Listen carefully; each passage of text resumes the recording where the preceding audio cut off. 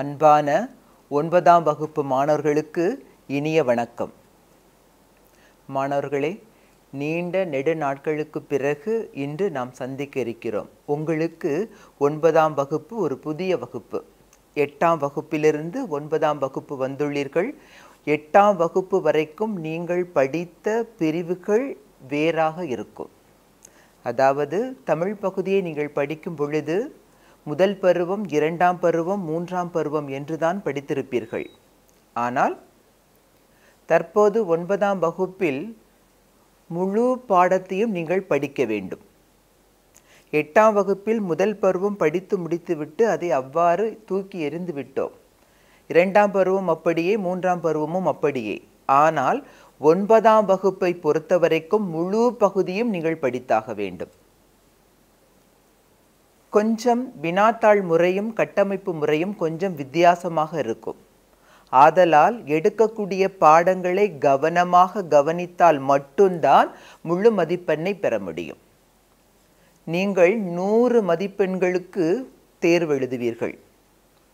கடந்த வகுப்புகளில் 60 மதிப்பெண்களுக்கு தேர்வும் 40 மதிப்பெண்கள் நீங்கள் செய்யக்கூடிய செயல்வழி திட்டங்களுக்கு மதிப்பெண் சேர்த்து 100 மதிப்பெண்களை நீங்கள் பெற்றிருப்பீர்கள். ஆனால் 9ஆம் வகுப்பிலிருந்து 100 மதிப்பெண்களுக்கும் நீங்கள் தேர்வு எழுதியாக வேண்டும். ஆதலால் கவனமாக கவனியுங்கள். நாம் இப்பொழுது பார்க்கக்கூடிய பகுதி இயல் 1. இயல் 1 அமுதென்று பெயர் என்ற தலைப்பின் கீழ் காணப்படுகிறது. இயல் 1 அமுதென்று பெயர் என்ற தலைப்பின் கீழ் காணப்படுகிறது. அமுது என்று சொல்லும் பொழுதே தமிழ் தமிழ் தமிழ் தமிழ் தமிழ் சொல்லிக்கொண்டே இருக்கும் பொழுது அது அமிழ்தாக மாறிவிடுகின்றது. அமிழ்தம் போன்றதுதான் தமிழ். தமிழுக்கும் அமுதென்று பெயர் என்று பாரதிதாசன் அழகாக பாடி சென்றுள்ளார். பொதுவாக இந்த இயல் 1 செய்யுள், உரைநடை, இலக்கணம், துணைப்பாடம் ஆகிய 4 பகுதிகளும் இந்த அமுதென்ற பெயர் என்ற தலைப்பின் கீழ் அடங்கும். நாம் இன்று பார்க்கக்கூடிய பகுதி இயல் 1 செய்யுள் பகுதி.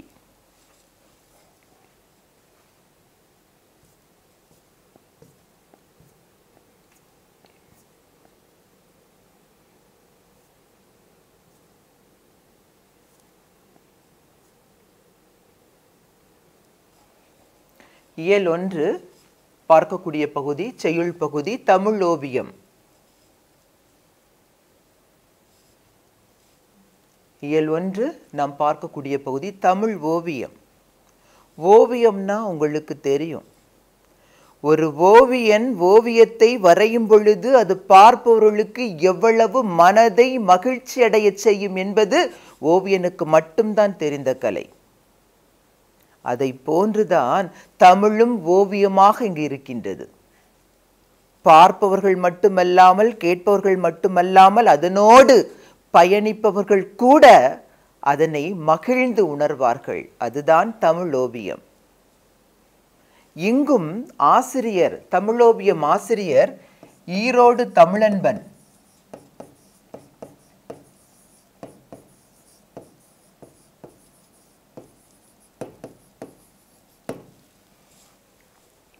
ஈரோடு தமிழன்பன் எழுதிய ஒரு பகுதி தான் நாம் இங்கு பார்க்க இருக்கிறோம். இந்த தமிழ் ஓவியத்தில் சங்க காலத்தில் தோன்றிய நூல்கள் பார்க்கும் பொழுது 10 பாட்டு 8 தொகை, அது 11 மேற்கணக்கு நூல்கள் என்று சொல்கிறோம். அதே போன்று 11 கீழ்கணக்கு நூல்கள், நீதி நூல்களும் அதில் அடங்கும். இத்தகைய நூல்களை எல்லாம் படைப்பதற்கென்று தனியாக இலக்கணங்கள் உண்டு, அதற்கான இலக்கியங்களும் உண்டு. அவற்றையெல்லாம் ஒரு சேர சேர்த்து இங்கு இந்த தமிழ் ஓவியத்தில் நமக்கு அழகாக ஒரு கவிதையினை இங்கு படைத்துள்ளார்.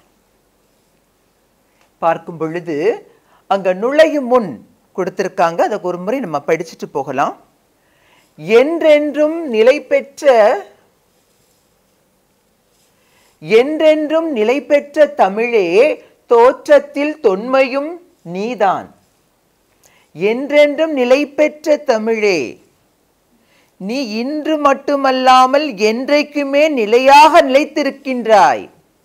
தோற்றத்தில் தொன்மையும் நீதான். தோற்றம், நீ தோற்றம், அதாவது நீ என்று தோன்றினாய் என்று சொல்லி பார்க்கும்போது இந்த உலகம் பிறப்பதற்கு முன்பாகவே தோன்றிவிட்டாய். கல் தோன்றி மண் தோன்றா காலத்திலே மூத்த குடி பிறந்தது தமிழ்மொழி மட்டும்தான். அதான் அழகா சொல்லியிருக்காங்க. தொழில்நுட்பத்தை ஏற்ற புதுமையும் நீதான். காலந்தோறும் தொழில்நுட்பங்கள் மாறி வருகின்றன.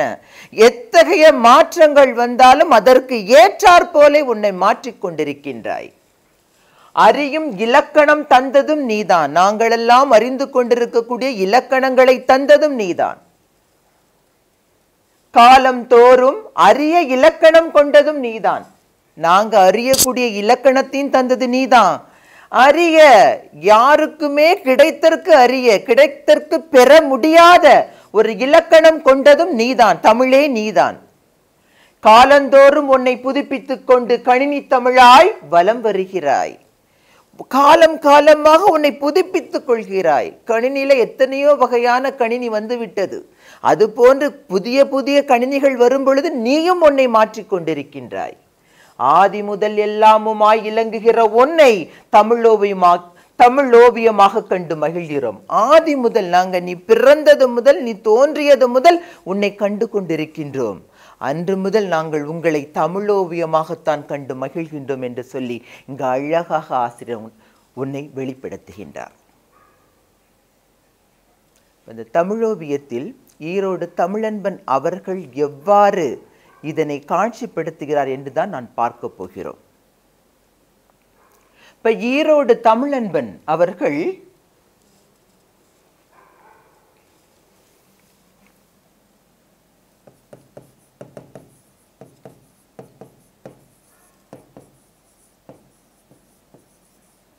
ஈரோட்டில் பிறந்த காரணத்தினால் அவருக்கு ஈரோடு தமிழன்பன் என்ற பெயர் வந்தது.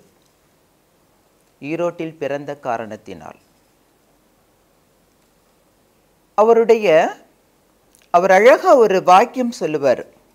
ஒரு குழந்தையின் புன்னகையையும் ஒரு பூவின் மலர்ச்சியையும் விவரிப்பதற்கு, ஒப்பிடுவதற்கு இந்த உலகத்தில் எதுவுமே, எந்த வாக்கியங்களுமே இல்லை. ஒரு பூ மலருது, அந்த மலர்வதற்கு யாரும் எதுவும் சொல்ல முடியாது. ஒரு குழந்தை புன்னகிக்கிறது, ஒரு சிரிக்குது குழந்தை, அதுக்கு யாரும் ஒப்பிட்டு கூற முடியாது. அதை போன்றுதான் தமிழும். அது குழந்தையின் சிரிப்பை போன்றதும் ஒரு பூவின் மலர்ச்சியை போன்றதும் என்றுதான் சொல்ல வேண்டும். அந்த ஈரோடு தமிழன்பன் அவர்களினுடைய சிறு குறிப்பை இங்கு காணலாம்.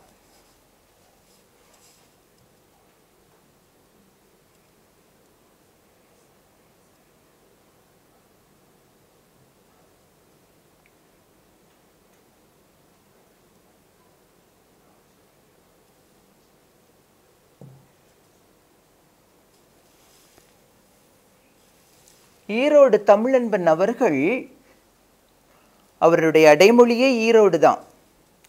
ஈரோட்டை அடுத்த சென்னிமலை என்ற ஊரில் பிறந்தவர். ஈரோட்டை அடுத்த சென்னிமலை என்ற ஊரில் பிறந்தவர். இவர் பிறந்த ஆண்டு என்று சொல்லி பார்க்கும் பொழுது 1936ஆம் ஆண்டு பிறந்தவர். இவருடைய பெற்றோர் பெயர் நடராசர் வள்ளியம்மை. இவருடைய பெற்றோர் பெயர் நடராசர் வள்ளியம்மை. இவர் சிறுகதை, புதுக்கவிதைகள் எழுதுவதில் வல்லவர். புதுக்கவிதை, சிறுகதைகள் எழுதுவதில் வல்லவர். காலந்தோறும் புதிய புதிய புதுக்கவிதைகள் தோன்றிக்கொண்டே இருக்கின்றன. இறுதியாக இருக்கக்கூடிய ஹைக்கூ கவிதை முதல் கொண்டு வந்துவிட்டது. அவர் அந்த மாதிரி புது கவிதைகளையும் படைத்துள்ளார். பார்க்கும் பொழுது அவர் புது கவிதைகளில் பார்க்கும்போது ஹைக்கூ, சென்றியூ, உமரைக்கூ புதுவிதமான கவிதைகள். அது பார்க்கும் பொழுது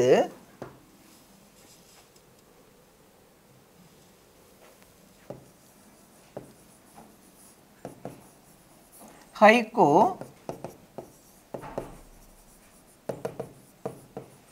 சென்றியூ,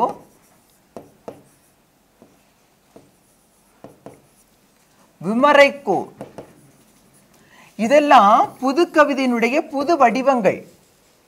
இதெல்லாம் புது கவிதையினுடைய புது வடிவங்களாக கருதப்படக்கூடியது. இவருடைய இன்னொரு நூல் சொல்லி பார்க்கும் பொழுது வணக்கம் வள்ளுவ.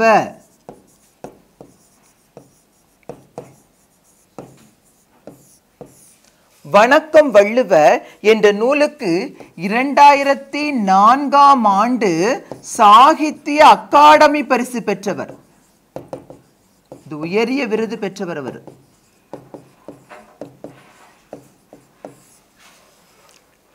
இவர் எழுதிய வணக்கம் வள்ளுவ என்ற நூலுக்காக 2004ஆம் ஆண்டு சாகித்ய அகாடமி பரிசு பெற்றவர்.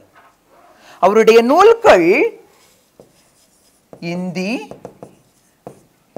மலையாளம், உருது போன்ற மொழிகளில் மொழிபெயர்க்கப்பட்டுள்ளன. அவருடைய நூல்கள் அனைத்துமே, எல்லா விதமான நூல்களுமே இந்தி, மலையாளம், உருது, கன்னடம் முதலான பல மொழிகளில் மொழிபெயர்க்கப்பட்டுள்ளன. அந்த சிறப்பை பெற்றவர் ஈரோடு தமிழன்பன் அவர்கள். அந்த தமிழன்பன் தொகுத்து வழங்கிய அந்த கவிதை தொகுப்புகள் பார்க்கும் பொழுது அது தமிழக அரசினுடைய பரிசு பெற்ற நூலாகவும் காணப்படுகிறது.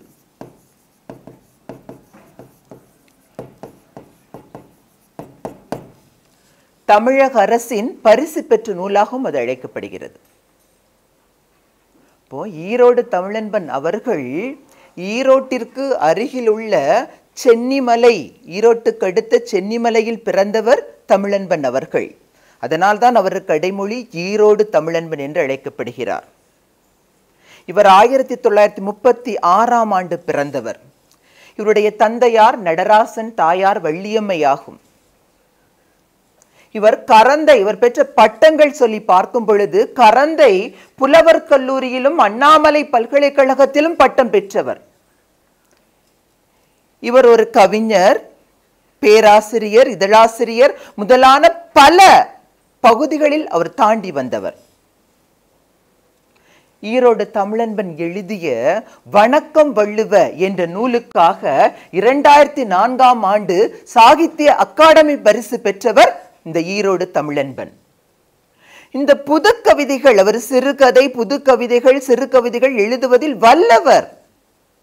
அதிலும் புதுவிதமான கவிதைகள் எழுதுவதில், படைப்பதில் மிகவும் சிறந்தவராக விளங்கினார். பார்க்கும் பொழுது ஹைக்கூ கவிதை, சென்றியு கவிதை, விமரைக்கூ கவிதை முதலான புது கவிதைகளை எழுதுவதில் வல்லவராக திகழ்ந்தார். அவருடைய ஈரோடு தமிழன்பன் அவர்கள் தொகுத்து வழங்கிய தமிழன்பன் கவிதைகள் அனைத்துமே தமிழக அரசின் பரிசு பெற்ற நூலாக கருதப்படுகிறது. இனி நம்ம நேராக பாடலுக்குள் செல்லலாம்.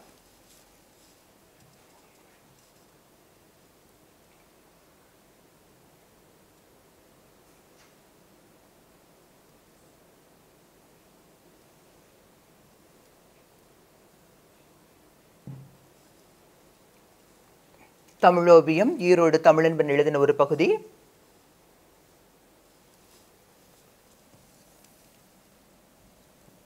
பாடல் பார்க்கலாம்.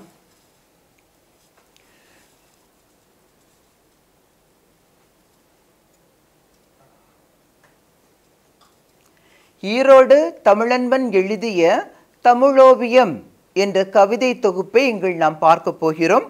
பாடலை ஒருமுறை காணலாம். காலம் பிறக்கும் முன் பிறந்தது தமிழே, எந்த காலமும் நிலையாய் இருப்பதும் தமிழே. காலம் பிறக்கும் முன் பிறந்தது தமிழே, எந்த காலமும் நிலையாய் இருப்பதும் தமிழே. அகமாய் புறமாய் இலக்கியங்கள் அவை அமைந்ததை சொல்லும் இலக்கணங்கள். அகமாய் புறமாய் இலக்கியங்கள் அவை அமைந்ததை சொல்லும் இலக்கணங்கள். நிகரில்லா காப்பிய பூவனங்கள் உன் நெஞ்சம் நடத்தட்டும் ஊர்வலங்கள். நிகரில்லா காப்பிய பூவனங்கள் உன் நெஞ்சம் நடத்தட்டும் ஊர்வலங்கள்.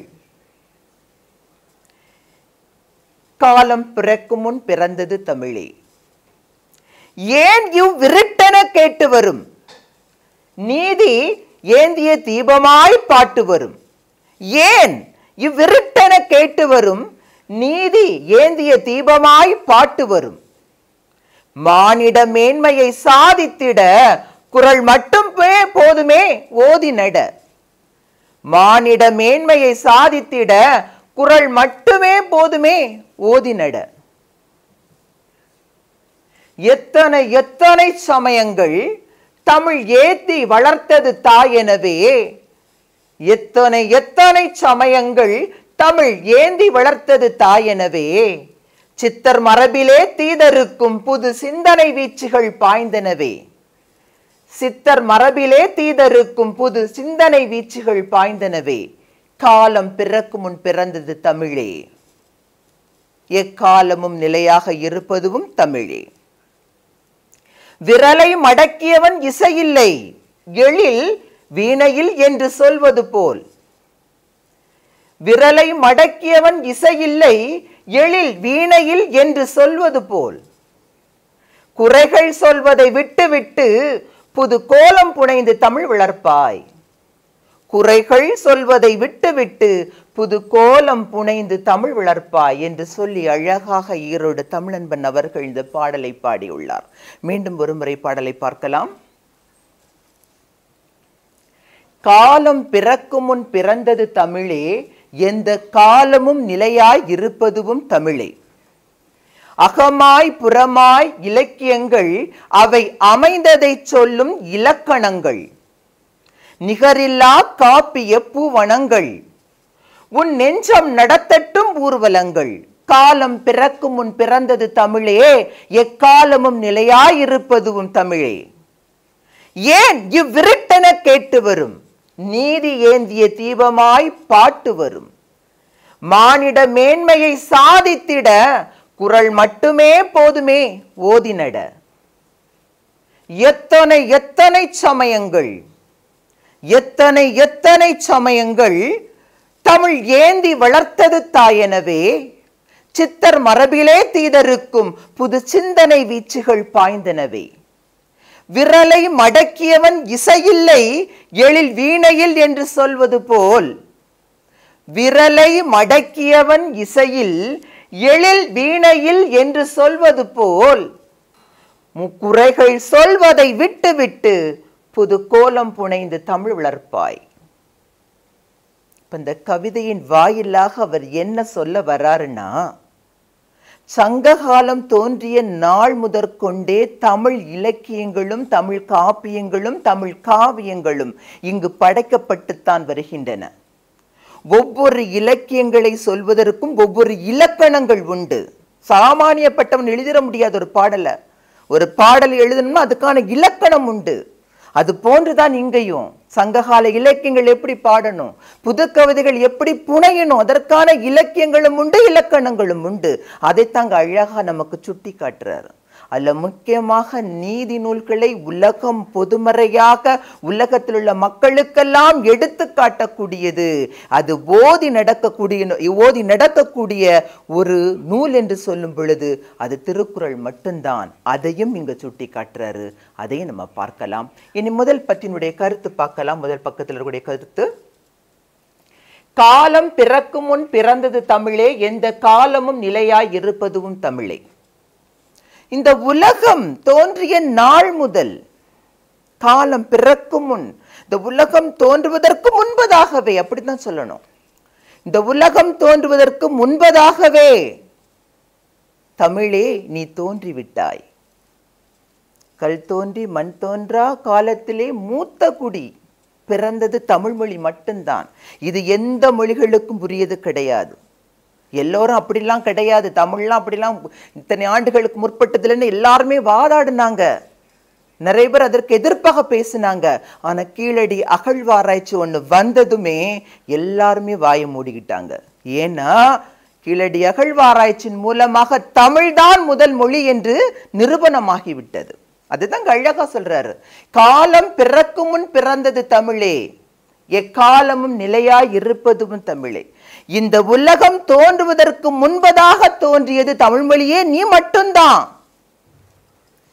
எந்த காலமும், இப்ப இருக்கக்கூடிய நிகழ்காலம் மட்டுமல்ல, முந்தைய காலம் மட்டுமல்ல, இனி வரக்கூடிய காலங்களிலும் நிலையாக நிலைத்திருக்கக்கூடியது தமிழ் மட்டும்தான். இன்னைக்கு நாங்க போயிருவோம். நேற்று இருந்தவங்க இன்னைக்கு இல்லை, இன்னைக்கு இருந்தவங்க நாளைக்கு இல்லை. ஆனா நீ நேற்றும் இருந்திருக்கிறாய், இன்றும் இருந்திருக்கிறாய், நாளையும் நீ இருப்பாய். தமிழே உனக்கு அத்தகைய சிறப்பு உண்டு. அதுதான் அழகா சொல்றாரு. காலம் பிறக்கும் முன் பிறந்தது தமிழே, எக்காலமும் நிலையாய் இருப்பதும் தமிழே. இந்த உலகம் தோன்றுவதற்கு முன்பதாக தோன்றியது தமிழே நீதான். இந்த காலம் மட்டுமல்லாமல், முந்தைய காலம் மட்டுமல்லாமல், இனி வரக்கூடிய காலங்களில் நிலைத்து நிற்கக்கூடியது தமிழே நீ மட்டும்தான். அடுத்த சொல்ல வரார் பாருங்களேன். அகமாய் புறமாய் இலக்கியங்கள் அவை அமைந்ததை சொல்லும் இலக்கணங்கள். அழகா சொல்லிட்டாரு. அகமாய் புறமாய் இலக்கியங்கள் அவை அமைந்ததை சொல்லும் இலக்கணங்கள். இங்க பார்க்கும் பொழுது அகமாய், அகம்னா அகம் பற்றிய நூல்கள், புறமாய் புறம் பற்றிய நூல்கள், இவையெல்லாம் சொல்லக்கூடியது பாத்தீங்கன்னா சங்ககால நூல்கள் தான். சங்க காலம், சங்கம் தோன்றிய காலம் சங்க காலம். அந்த சங்க காலத்தில் தோன்றிய நூல்கள் சங்ககால நூல்கள். அந்த சங்க கால நூல்களை தாங்க என்ன சொல்றாங்கன்னா 14 மேற்கணக்கு நூல்கள்.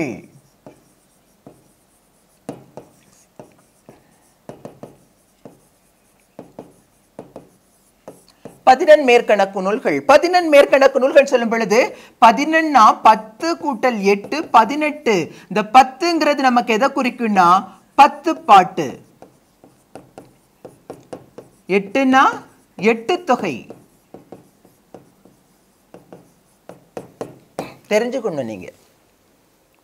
இப்ப சங்க காலத்தில் தோன்றிய நூல்கள் சொல்லி பார்க்கும் பொழுது 10 பாட்டு 8 தொகை. 10 பாட்டில் 10 நூல்களும் 8 தொகையில் 8 நூல்களும் அடங்கி 18 நூல்கள் அடங்கிய ஒரு தொகுப்பு தான் 14 மேற்கணக்கு நூல்கள்.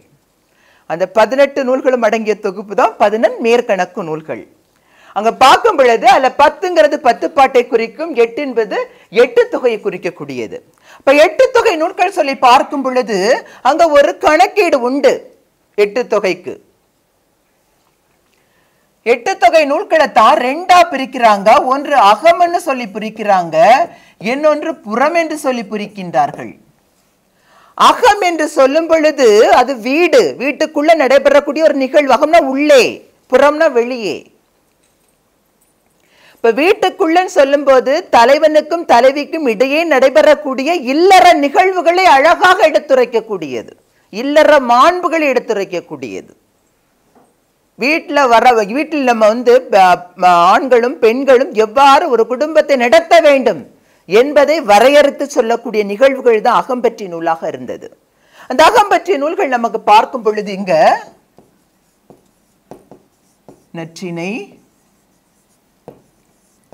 குறுந்தொகை,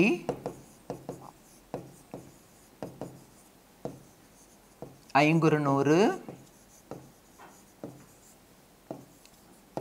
அகநானூறு, கலித்தொகை,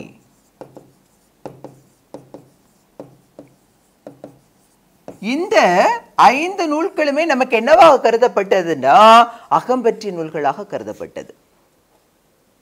அதான் அங்க சொல்லியிருக்காங்க அகமாய் புறமாய் இலக்கியங்கள். அப்போ 8 தொகை நூல்கள்ல இந்த நூல்கள் எல்லாம் நற்றிணை, குறுந்தொகை, ஐங்குறுநூறு, அகநானூறு, கலித்தொகை, இந்த 5 நூல்களும் அகம்பற்றிய நூல்களாக கருதப்பட்டது. இப்ப புறம்பற்றிய நூல்கள் சொல்லி பார்க்கும் பொழுது புறம்பற்றிய நூல்கள் சொல்லி பார்க்கும்போது ஒன்று புறநானூறு, இன்னொன்று பரிபாடல், இன்னொன்று பதிற்றுப்பத்து.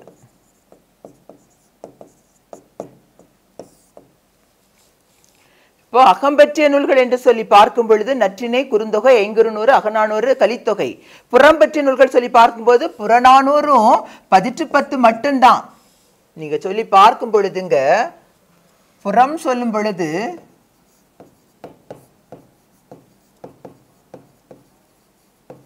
தனியா எழுதுறேன் உங்களுக்கு புரியணுங்கிறதுக்காக வேண்டி.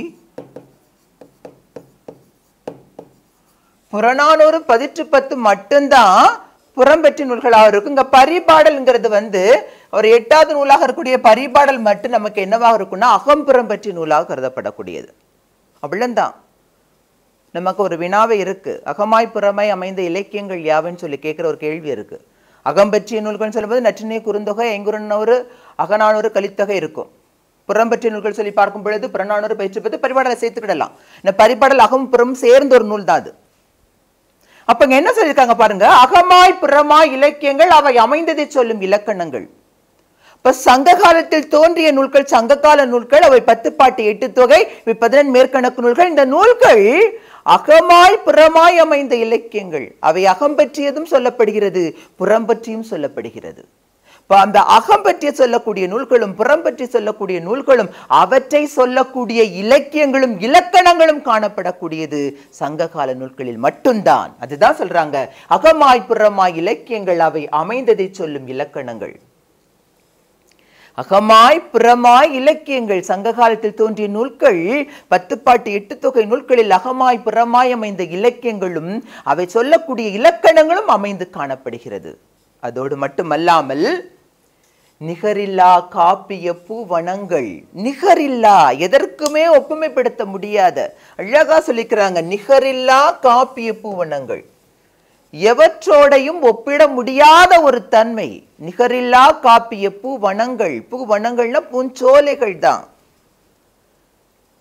பூக்கள் மலர்ந்து காணப்படக்கூடிய அந்த தோட்டத்தில் நுழைந்து விட்டாலே, பூந்தோட்டத்தில் நுழைந்து விட்டாலே நம்முடைய வாசனை நம்மளை தூக்கும். காலம் முழுவதுமே பூந்தோட்டம் வாசனையாகத்தான் இருக்கும். எப்பொழுதுமே அங்க வேற விதமான நறுமணங்கள் வராது, வேறு வாடை வராது. இங்க அதைத்தான் அழகா சொல்றாரு, நிகரில்லா காப்பிய பூவன். இந்த காப்பியங்கள் எல்லாம், அதனை சொல்லக்கூடிய காப்பியங்கள் எல்லாம் பூஞ்சோலைகளாக காட்சியளிக்கின்றன. உன் நெஞ்சம் நடத்தட்டும் ஊர்வலங்கள். அப்ப இந்த பூஞ்சோலையில உன்னுடைய நெஞ்சமானது, உனது உள்ளமானது, உனது மனதானது என்ன செய்ய வேண்டும்? அந்த மலர் படுக்கையில் செல்வது போன்று செல்ல வேண்டும். அவ்வாறு நீ ஊர்வலம் நடத்தட்டும். உன் மனது சந்தோஷமான ஒரு ஊர்வலத்தை நடத்தட்டும், மகிழ்ச்சியான ஒரு ஊர்வலத்தை நடத்தட்டும் என்று அழகா சொல்றார். மீண்டும் பார்க்கலாம். காலம் பிறக்கும் முன் பிறந்தது தமிழே, எக்காலமும் நிலையாய் இருப்பதும் தமிழே. இந்த உலகம் தோன்றுவதற்கு முன்பாக தோன்றியது தமிழ் மொழியே நீதான். இந்த காலம் மட்டுமல்லாமல், முந்தைய காலங்கள் மட்டுமல்லாமல், இனி வரக்கூடிய காலங்களில் நிலைத்து நிற்கக்கூடியது தமிழ் மொழி நீ மட்டும்தான். அகமாய் புறமாய் இலக்கியங்கள் அவை அமைந்ததை சொல்லும் இலக்கணங்கள். சங்க காலத்தில் தோன்றிய நூல்கள் 10 பாட்டு 8 தொகை நூல்கள் அகம் பற்றியும் புறம் பற்றியும் சொல்லக்கூடிய நூல்களாக அமைந்தன. இவற்றை சொல்லக்கூடிய இலக்கியங்களும் இலக்கணங்களும் காணப்பட்டன. இவையெல்லாம் நிகரில்லா காப்பிய பூவனங்கள். இவை அனைத்தும் எதற்குமே ஒப்பிட முடியாத காப்பிய பூவனங்கள், காப்பிய பூஞ்சோலைகளாக இருந்தன. இவைகள் உன் நெஞ்சம் நடத்தட்டும் ஊர்வலங்கள். இவற்றின் மீது, இந்த மலர் படுக்கைகளின் மீது உன்னுடைய உள்ளம் நல்லபடியான ஊர்வலமாக நடத்தட்டும், மகிழ்ச்சியான ஊர்வலமாக நடத்தட்டும். அடுத்த வரிகள் என்ன சொல்றாரு பார்க்கலாம். ஏன் இவ்விருட்டென கேட்டு வரும், நீதி ஏந்திய தீபமாய் பாட்டு வரும், மானிட மேன்மையை சாதித்திட குரல் மட்டுமே போதுமே ஓதி நட. நல்லா கவனிச்சுக்கோங்க. ஏன் இவ்விருட்டென கேட்டு வரும். ஒரு பொது இடத்துல ஒரு பிரச்சனை நடக்குது, ஒரு படிச்ச ஒருத்தனா இருக்கிறானா சற்று என்ன ஓடி போய் கேள்வி கேட்க போமா, ஏன் என்ன கேள்வி கேட்க வருவான். இன்னைக்கு பாத்தீங்கன்னா போராட்டங்கள் எத்தனையோ வெடித்து சிதறி கொண்டிருக்கின்றன. ஏன் சிதறுது? டக்கு நம்ம பேசுறது வரானே, எப்படி வரான்? நீங்க எல்லாரும் யோசிச்சிருக்கலாம். ஜல்லிக்கட்டு போராட்டம் நடந்துச்சு மெரினா பீச்சில். அப்பா, அவ்வளவு கூட்டங்கள் அங்க நிரம்பி இருந்தன.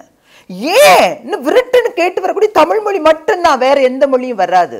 ஒரு ஆங்கிலம் ஓடி வந்து அங்க நிக்காது, ஒரு இந்தி மொழி ஓடி வந்து அங்க நிக்காது, ஒரு மலையாளம் ஓடி வந்து நிக்காது. ஏன்னு கேட்கக்கூடிய ஒரு கேள்விக்கு துணிச்சல் இருக்கக்கூடிய ஒரு மொழினா அது தமிழ் மட்டும்தான். அழகா சொல்றாரு பாருங்க, ஏன் நீ விருட்டன கேட்டு வரும். ஏன் விருட்டன கேட்டு ஓடி வரும் நமக்காக. நீதி ஏந்திய தீபமாய் பாட்டு வரும், உனக்கு நீதி கிடைக்கும், ஒரு நீதி கிடைக்கும். என்ன விதமான எத்தகைய விதமான உனக்கு ஒரு குற்றங்கள் நடந்தாலும் அதனை தட்டி கேட்டு உனக்கு நீதி கிடைப்பதற்கு வழிவகை செய்வது தமிழ் மொழி மட்டும்தான். அழகா சொல்றாரு ஆசிரியர். அடுத்து என்ன சொல்றாரு பாருங்களேன், மானிட மேன்மையை சாதித்திட குரல் மட்டுமே போதுமே ஓதினட. இது நீ கவனிச்சுக்கோங்களேன். உனக்கு ஒரு துன்பம்னா ஏன்னு கேட்டு ஓடி வருது. ரெண்டாவது உனக்கு ஒரு நீதி வேணுமா, அதுக்கு முதலாளா நிக்குது. நீதி பாட்டு தரக்கூடிய அளவுக்கு முதலாளா நிக்குது. மானிட மேன்மையை சாதித்த இவற்றையெல்லாம் விட இந்த மக்களுடைய உயர்வை, அந்த தன்மையை எடுத்து சொல்லிட எது போதும்? குரல் மட்டுமே போதுமே. உனக்கு நீதியை சொல்லும் குரல், உனக்கு ஏன்னு கேட்டு ஓடி வரும் குரல் ஓடி வரும். போதுமே. திருவள்ளுவர் இயற்றிய திருக்குறள் ஒன்று போதுமே. அதுதானே உலக பொதுமறையாக இருக்கக்கூடியது. அதைத்தாங்க அழக ஆசிரியர் சொல்ல வர்றாரு பாருங்க. ஏன் விருட்டென கேட்டு வரும், நீதி ஏந்திய தீபமாய் பாட்டு வரும். ஏன் உனக்கு ஏன்னு டக்கு உடனே வந்து கேட்டு வரக்கூடியது. நீதி ஏந்திய தீபம் உனக்கு நீதியை கொண்டு பாட்டாய் கொண்டு வரக்கூடியது. மானிட மேன்மையை சாதித்திட, மக்களுடைய மேன்மையை நிரூபணம் செய்திட குறள் ஒன்று போதுமே. திருவள்ளுவர் எழுதிய திருக்குறள் ஒன்று போதுமே. அதை ஓதி நட. நீ தினம் தினம் திருக்குறள் ஒன்றை ஓதி நடந்தாலே போதுமே, வாழ்வில் எல்லா இன்பங்களை பெற்று விடுவோமே. குறள்ல என்ன இல்ல? 133 அதிகாரங்கள்ல 10 குறட்பாக்கள் வீதம் 1330 குறட்பாக்களில் இல்லாதது எதுவும் உண்டோ இந்த உலகில்?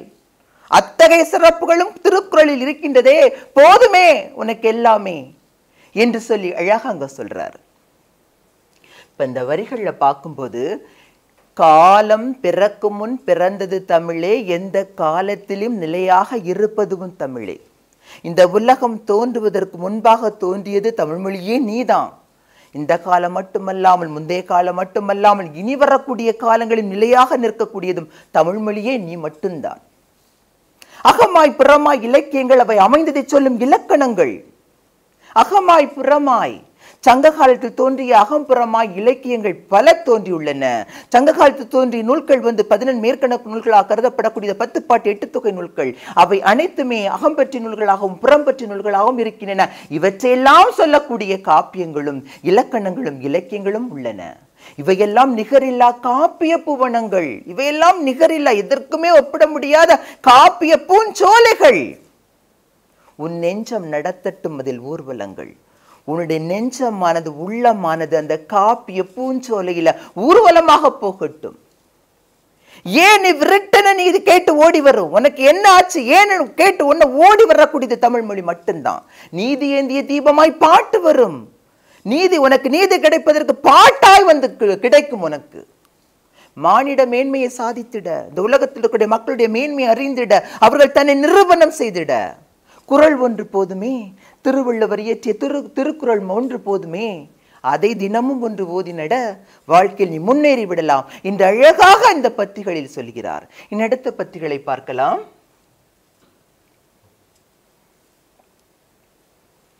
எத்தனை எத்தனை சமயங்கள் தமிழ் ஏந்தி வளர்த்தது தாயெனவே, சித்தர் மரபிலே தீதருக்கும் புது சிந்தனை வீச்சுகள் பாய்ந்தனவே. பொதுவா நம்ம சித்தர்கள் சொல்லும்போதே சித்து வேலை செய்வாங்கன்னு தான் தெரியும். அது கிடையாது. சித்தர்கள் மலையில இருப்பாங்க. எத்தனை ஆண்டுகள்னாலும் சாப்பிடாம இருக்க முடியும். ஏன் தெரியுமா? அங்க இருக்கக்கூடிய ஒரு மூலிகையை சாப்பிட்டா பசியே வராது. அவர்கள் எவ்வளவு ஆண்டு காலம்னாலும் நிலைத்து வாழ முடியும். சித்தர்களுக்கு மட்டும்தான் அந்த தன்மை உண்டு. இப்ப என்ன சொல்ல வர்றார் பாருங்களேன். எத்தனை எத்தனை சமயங்கள் இந்த உலகத்துல எத்தனையோ எத்தனையோ சமயங்கள் தோன்றிவிட்டன. எத்தனை எத்தனை சமயங்கள் தமிழ் ஏந்தி வளர்த்தது தாயெனவே. அத்தனை சமயங்களையும் தமிழ் தன்னுடைய குழந்தைகளாக பாவித்து வளர்த்ததவே. இப்போ ஒரு அழகான ஒரு பழமொழி சொல்லுவாங்க. 7 ஊர் தகப்பன் செத்து ஒரு ஊர் தாய் இருந்தா போதும், அந்த மொத்த 8 ஊர்ல இருக்கக்கூடிய குழந்தைகளையும் ஒருத்தி காப்பாற்றுவாளாம். அது ஒரு பழமொழி. தாய்க்கு மட்டும்தான் உண்டு சிறப்பு, தந்தைக்கெல்லாம் கிடையாது. தந்தை இல்லைன்னா தாய் அந்த குழந்தையை வளர்த்து போற்றி பாதுகாப்பாள். இங்க அழகா அதை சொல்லியிருக்கிறார் பாருங்களேன். எத்தனை எத்தனை சமயங்கள் ஏந்தி வளர்த்தன, தமிழ் ஏந்தி வளர்த்தது தாயெனவே. இப்ப எத்தனையோ எத்தனையோ சமயங்கள் வந்தாச்சு. ஒருத்தன் சொல்ற நான் இந்து முஸ்லீம் கிறிஸ்தவன் சொல்லிட்டு பல சமயங்கள் நம்மிடமே வளர்ந்து விட்டது. ஆனால் தமிழ் என்ற ஒற்றுமையாதன அதில் இருக்க முடியும்? அதாங்க சார். எத்தனை எத்தனை சமயங்கள் தமிழ் ஏந்தி வளர்த்தது தாயெனவே. எத்தனை எத்தனை சமயங்கள் வந்தாலும் தமிழ் அவர்களை எல்லோரும் அரவணைத்து தன் குழந்தையாகவே பாவித்து, குழந்தைகளாகவே பாவித்து வழிநடத்துகின்றது. யாருக்கு முடியும்? தமிழ் மட்டும்தான் முடியும் அதற்கு. சித்தர் மரபிலே தீதருக்கும் புது சிந்தனை வீச்சுகள் பாய்ந்தனவே. சித்தர்கள் பொதுவாக நோய்க்கு மருந்து கொடுப்பதில் வல்லவர்கள். இப்பெல்லாம் அந்த சித்தர்கள் இருப்பாங்க, காட்டுக்குள்ள இருப்பாங்க. முன்னாடிலாம் போகி சித்தர் இருக்காங்க, பாம்பு சித்தர் இருந்தாங்க, நிறைய சித்தர்கள் இருந்தார்கள். அந்த சித்தர்கள் எல்லாம் இருக்கும் பொழுது எந்த ஒரு நோய்க்கு அவங்களால மருந்து கண்டுபிடிக்க முடியும், தீத இருக்கும், எந்த நோயும் குணப்படுத்த முடியும் அவங்களால. இப்போல்லாம் நமக்கு வந்து இப்போ என்ன எல்லாரும் நம்ம என்ன செய்யறோம், ஆங்கில மருந்தை நம்பி ஓடிட்டு இருக்கிறோம். இப்போ நல்லா கவனிச்சுக்கோங்க, இந்த கொரோனா வர்றதுக்கு முன்பதாக பார்த்தீங்கன்னா கிட்டத்தட்ட எல்லாரும் சின்ன தலைவலினா போதும் எத்தனை லட்சம் கொடுத்தனாலும் ஹாஸ்பிட்டல் போய் அட்மிட் ஆகிற தயாரா இருந்தாங்க. இப்போ எவ்வளோ பெரிய நோய்கள் எல்லாம் இருக்கு, ஆனா அவங்க யாரும் ஹாஸ்பிட்டல் போகல. ஏன்னா அதை விட மிகச்சிறிய நோயா இருக்கு கொரோனா நோய் இருக்கு. இப்ப யாரும் போகல. ஒரு சின்ன ஒரு காய்ச்சலோ ஒரு தலைவலியோ ஒரு எதுவோ ஒரு ரொம்ப ஒரு உடம்புக்கு முடியாம இருந்தா யாரும் இப்ப ஹாஸ்பிட்டல் ஓடி போகல. வீட்டுக்குள்ளே ஒரு நல்ல ஒரு கசாயத்தை காய்ச்சி குடிக்கிறாங்க. நீங்க சொல்லுங்க, இந்த கொரோனா நோய்க்கு மருந்து வந்து வீட்டில் தான். ஒரு இஞ்சி எடுத்துக்கோங்க, கொஞ்சம் வந்து மிளகை தூள் பண்ணிக்கோங்க, கொஞ்சம் எலுமிச்சை பழத்தை போட்டுக்கோங்க, கொஞ்சம் மிளகு இந்த மஞ்சள் தூளை போட்டுக்கோங்க, எல்லாம் போட்டு காய்ச்சதை குடிங்கிறாங்க. இப்பதான் நமக்கு தெரியுது இதெல்லாம் நம்ம சொன்னது கிடையாது, சித்தர்கள் சொன்னது. அவர்கள் கொண்டு வந்த மருந்து முறைகள் அது. அதை இன்னைக்கு நம்ம பயன்படுத்த ஓடுறோம். கபக்கர குடிநீர், கபக்கர சுர குடிநீர். இப்ப அந்த குடிநீரை குடிங்கிறாங்க. அதெல்லாம் எது நினைக்கிறீங்க? சித்தர்கள் கொண்டு வந்ததுதான். அதைத்தாங்க சொல்ற, அழகா சொல்ற பாருங்களேன், சித்தர் மரபிலே தீதருக்கும். இப்ப சித்தர்கள் எந்த நோய்க்கு என்னத்தை மருந்து கண்டு அதை குணப்படுத்தக்கூடிய தன்மை சித்தர்களுக்கு உண்டு. புது சிந்தனை வீச்சுகள் பாய்ந்தனவே அவர்களுடைய அதனை போன்று புதிய புதிய சிந்தனைகள் எங்கு வருகின்றன? தமிழில் வருகின்றன.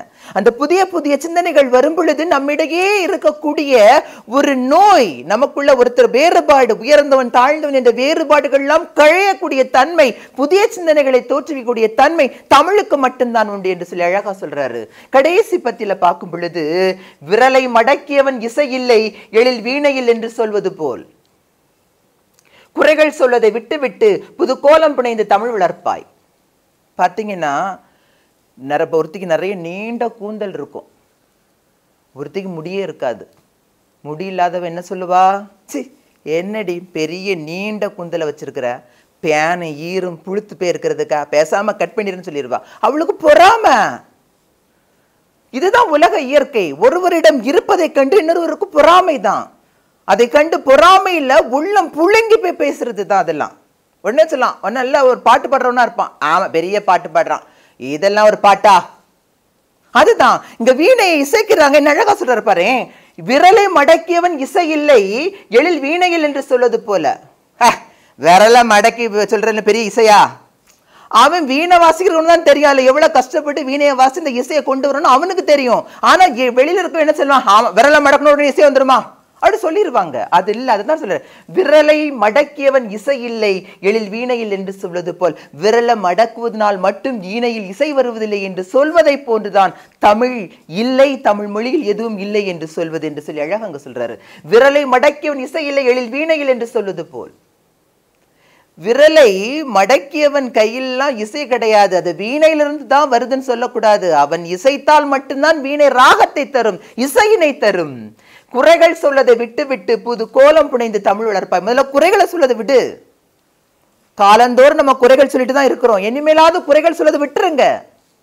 புது கோலம் வளர்ப்பாய், புது கோலம் புனைந்து தமிழ் வளர்ப்பாய். நீ தமிழை வளர்ப்பதற்கு நீ உதவி செய். அதை விட்டுட்டு இவன் சரியில்லை, அவன் சரியில்லை, நாடு சரியில்லை, அரசு சரியில்லைன்னா ஒவ்வொருத்தரையும் குறையா சொல்லிட்டு இருக்கிற மாதிரி நீ சரியா இருக்கிறியா ஒன்னு பாரு. அப்ப நீ உன்னை சரிப்படுத்தி கொண்டால், உன்னை சரிப்படுத்திட்டு உன் வீட்டை சரிப்படுத்திட்டு மற்றவங்கள்ட்ட போகணும். அதை விட்டுட்டு மற்ற உலகத்துல கூட எதுவுமே சரி கிடையாது, என்னால இங்க வாழ முடியலன்னு சொல்லக்கூடாது. அழகா சொல்ற ஆசிரியர், குறைகள் சொல்லதை விட்டுடு, குறைகள் சொல்லதை விட்டுரு, குறைகள் சொல்வதை விட்டு புது கோலம் புனைந்து தமிழ் வளர்ப்பாய். நீ தமிழை எவ்வாறு வளர்த்து மக்களிடையே கொண்டு செல்ல வேண்டும் என்று சொல்லி நீ முயற்சி செய்ய வேண்டும் என்று சொல்லி முடிக்கிறார். மீண்டும் ஒருமுறை ஒரு தொகுப்பா, ஒருமுறை பாடலையும் தொகுப்பையும் ஒருமுறை பார்த்து விடலாம். காலம் பிறக்கும் முன் பிறந்தது தமிழே, எக்காலமும் நிலையாய் இருப்பதும் தமிழே. அகமாய் புறமாய் இலக்கியங்கள் அவை அமைந்ததை சொல்லும் இலக்கணங்கள், நிகரில்லா காப்பிய பூவனங்கள், உன் நெஞ்சம் நடத்தட்டும் அதில் ஊர்வலங்கள். ஏன் இவ்விருட்டென கேட்டு வரும், நீதி ஏந்திய தீபமாய் பாட்டு வரும். மானிட மேன்மையை சாதித்திட குரல் ஒன்று மட்டுமே போதுமே ஓதி நட.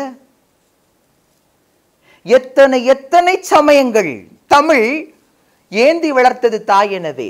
சித்தர் மரபிலே தீதருக்கும் புது சிந்தனை வீச்சுகள் பாய்ந்தனவே. விரலை மடக்கியவன் கையில் இசையில்லை எழில் வீணையில் என்று சொல்வது போல் குறைகள் சொல்வதை விட்டுவிட்டு புது கோலம் புனைந்து தமிழ் வளர்ப்பாய். இந்த உலகம் பிறப்பதற்கு முன்பதாகவே தோன்றியது தமிழ்மொழியே நீ மட்டும்தான். இந்த காலம் மட்டுமல்லாமல், முந்தைய காலம் மட்டுமல்லாமல், இனி வரக்கூடிய காலங்களில் நிலைத்து நிற்கக்கூடிய தமிழ்மொழியே நீ மட்டும்தான். சங்க காலத்தில் தோன்றிய 10 பாட்டு 8 தொகை நூல்கள் அகம்புறம் பற்றிய நூல்களாக இருந்தன. அந்த அகமாய் புறமாய் இலக்கியங்களையும் சொல்லக்கூடிய நீ இலக்கணங்களாக திகழ்ந்தது தமிழ்மொழியே நீ மட்டும்தான். இவையெல்லாம் எதற்குமே ஒப்பிட முடியாத நிகரில்லாத காப்பிய பூஞ்சோலைகள். உன் நெஞ்சம் அதன் மீது நடத்தட்டும் ஊர்வலங்கள். ஏன் என்று உனக்காக கேட்டு ஓடி வருவது தமிழ்மொழி மட்டும்தான். உனக்காக நீதியை பாட்டாய் கொண்டு வருவது தமிழ்மொழி மட்டும்தான். மானிட மேன்மை, இந்த உலகத்தினுடைய மனிதனுடைய மேன்மை, மக்களுடைய மேன்மை சாதித்திட குரல் மட்டும் திருவள்ளுவர் இயற்றிய திருக்குறள் ஒன்று மட்டுமே போதுமே. அதை தினந்தோறும் ஒன்றை ஓதினட எத்தனை எத்தனை சமயங்கள், அத்தனை சமயங்களையும் தமிழானவள் தன் தாயாக இருந்து குழந்தைகளைப் போல் பாவித்து வளர்த்து வந்தாளே. சித்தர்கள் எந்த நோயும் தீதறுக்கக்கூடிய மரபிலே பிறந்தவர்கள் சித்தர்கள். அதுபோன்று எந்த விதமான புதிய புதிய சிந்தனைகளை, அதனை போன்று புதிய புதிய சிந்தனைகளை வளர்த்து கொண்டிருக்க வேண்டும். விரலை மடக்குவதால் மட்டும் வீணையில் இசை வருவதில்லை என்று சொல்லக்கூடாது. விரலை மடக்கி அவன் இசைத்தால் மட்டும்தான் வீணையில் இசை வரும் என்று சொல்ல வேண்டும். குறைகள் சொல்வதை விட்டுவிட்டு புது கோலம் புனைந்து நீ தமிழை வளர்ப்பாயாக என்று சொல்லி ஈரோடு தமிழன்பன் அவர்கள் இந்த தமிழோவியம் கவிதையின் வாயிலாக அழகாக விளக்குகின்றார். நன்றி, வணக்கம்.